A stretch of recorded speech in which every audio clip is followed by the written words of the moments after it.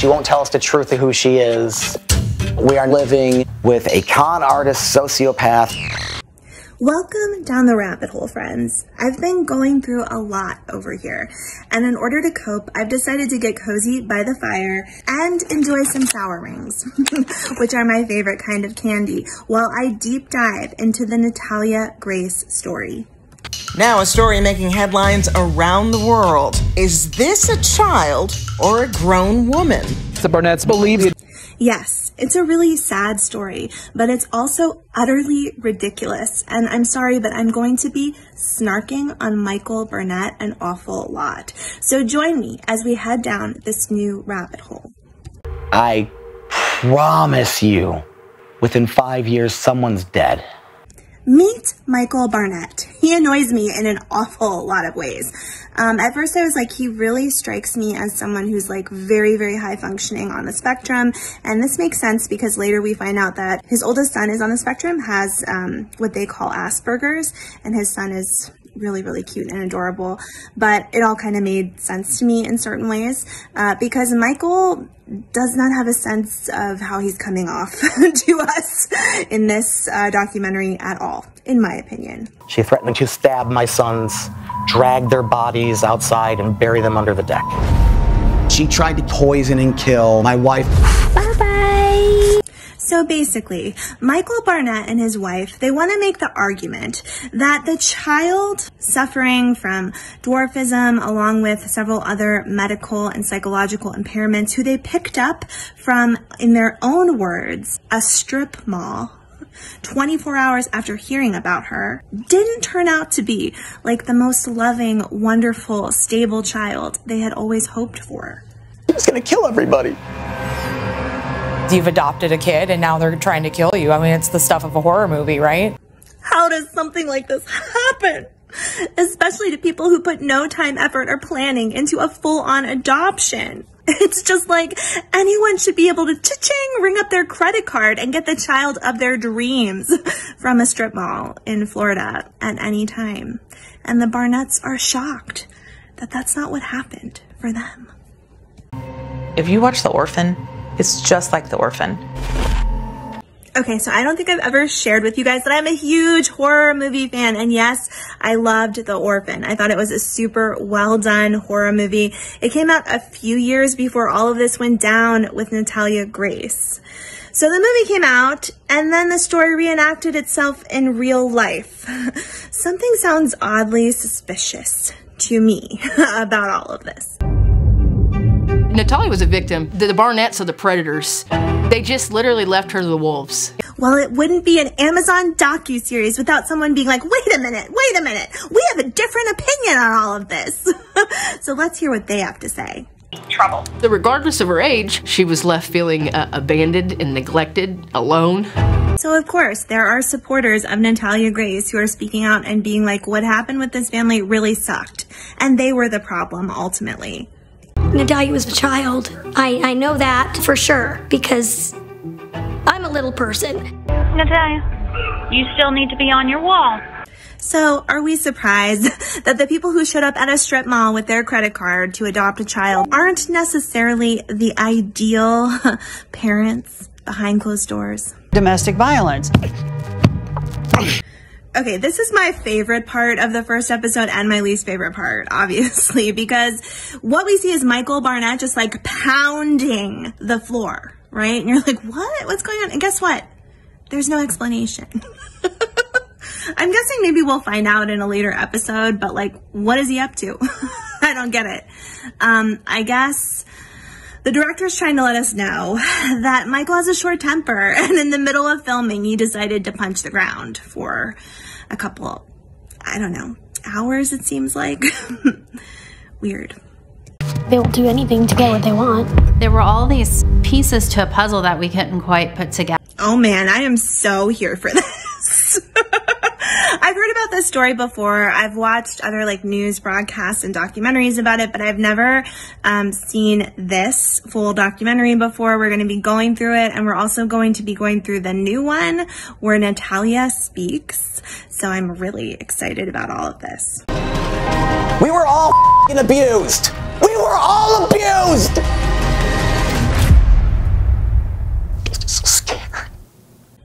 I feel you, Michael. I'm scared too.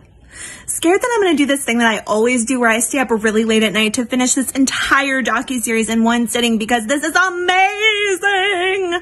I'm sorry for you, Michael. I'm actually really sorry for the kids and everything that happened here. I know we all are. But Michael needs some mental health help.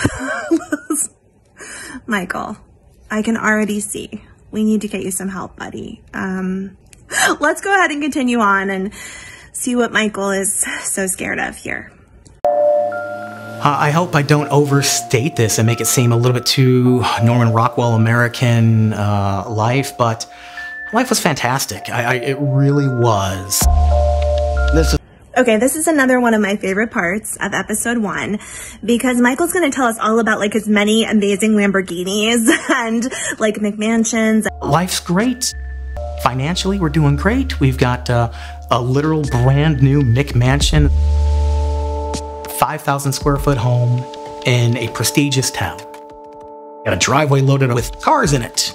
And money and all the wonderful things he had and the amazing life he was living because, you know, he's an amazing guy with an amazing family. And it's just like, so why were you punching the floor, Michael? Like, what's going on? You're not making me feel any kind of, like, read the room.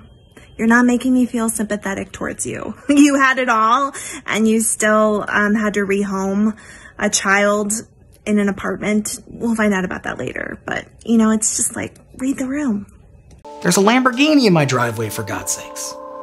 We have 13 TVs. We've got 14 couches. Okay, this is my for real favorite part of this episode of the documentary.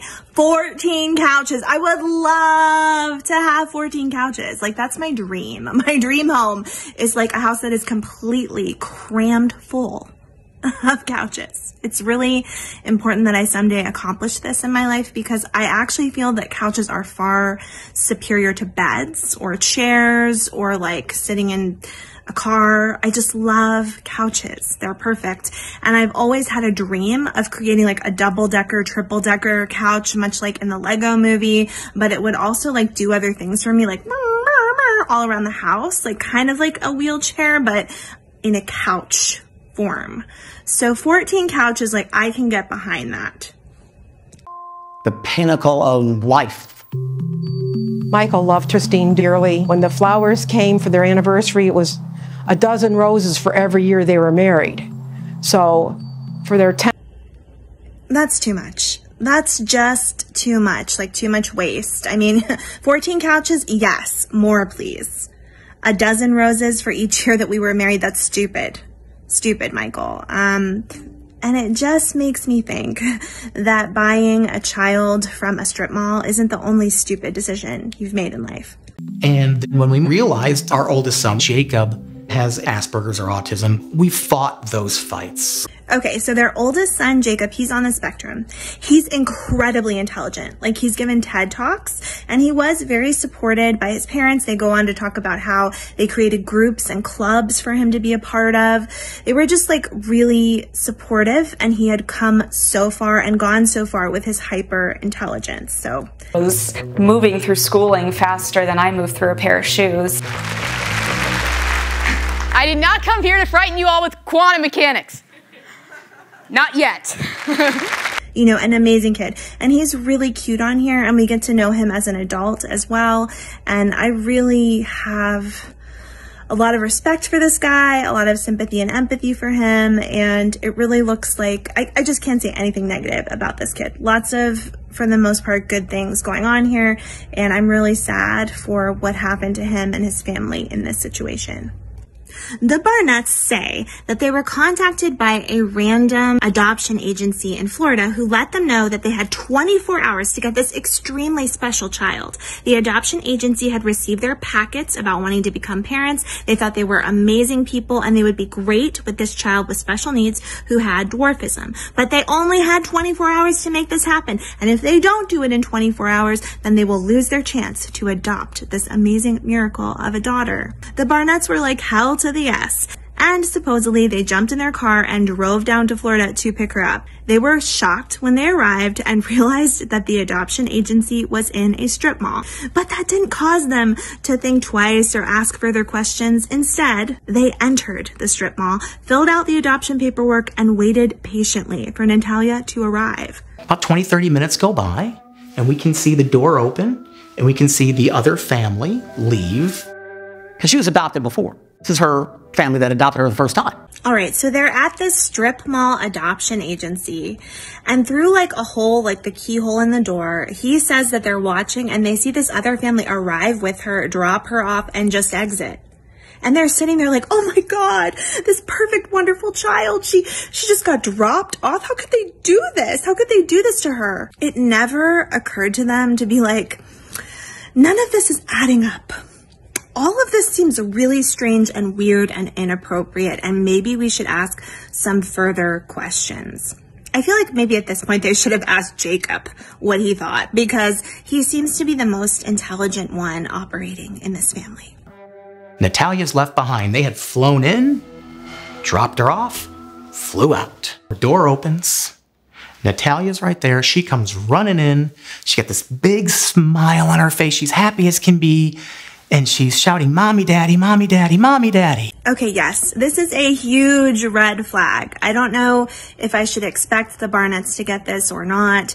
I think a lot of people would have researched more, like what adoption means and what can happen with a child who is coming from certain circumstances. I don't know. I mean, it just seems like they are clueless. But when a child is literally dropped off by a family that had adopted them before, and they immediately run into your arms screaming, "Mommy, Daddy," with a big smile on their face and no reaction to the other family leaving them behind, this is a major red flag, okay? This is likely a child that is unable to attach to people around him or her. It's called RAD. It's something that most people would know about when they were getting ready to adopt. Reactive attachment disorder. It's important to be aware of these terms and the many psychological effects that come along with many children who've been through the system and eventually get adopted. I've seen it so many times before, especially working as a psych nurse on psych units. We often, I'll be talking about this throughout this series, have cases where we are dealing with children of adoptions and their families who are struggling a lot, especially the siblings. The fun times I can remember with Natalia are pretty much from that first week where we were in Florida. We went with Natalia to Disney World. So right after the adoption, the Barnetts immediately drive Natalia and her new brothers over to Disney World, right? To have this big family vacation, and they have a good time and they have a lot of fun. And I hear a shout from the bathroom.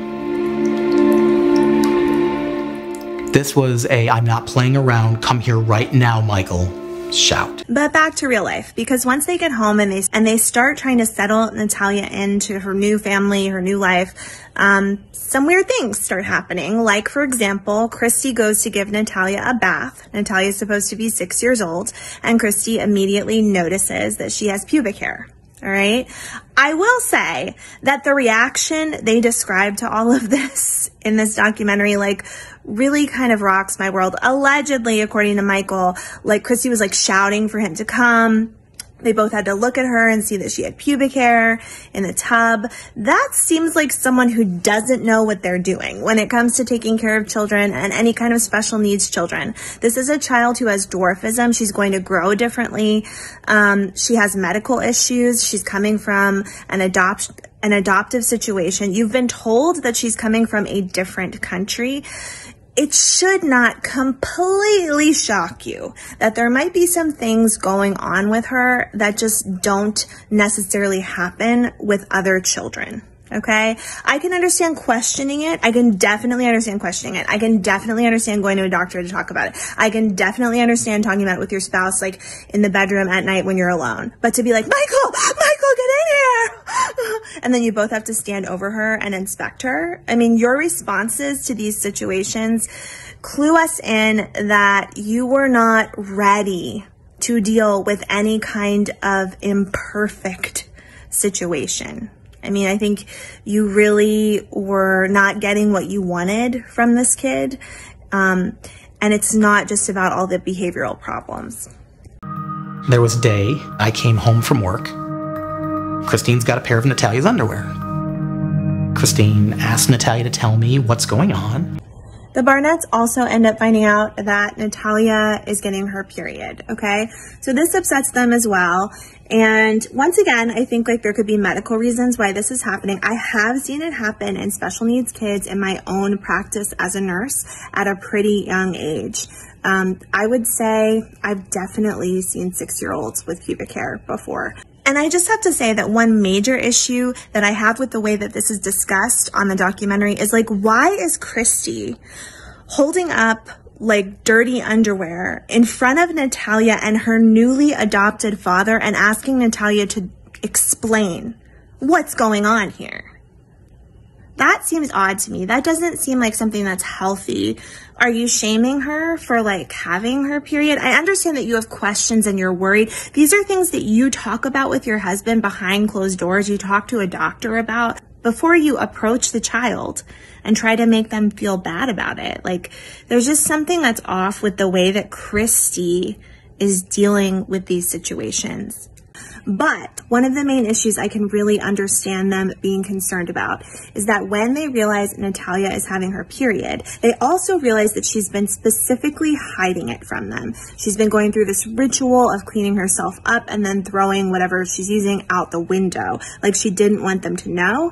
And I do think that in that kind of situation, you would be questioning, like, why does she have this thought process of not wanting us to know? Now, it's highly likely that a child who's doing something like that has been shamed or treated inappropriately, maybe sexually. Those are the things I would be thinking and I would be looking for, and I would be taking her to a doctor and a psychiatrist to figure all of this out. Natalia, tell Dad happened. Okay.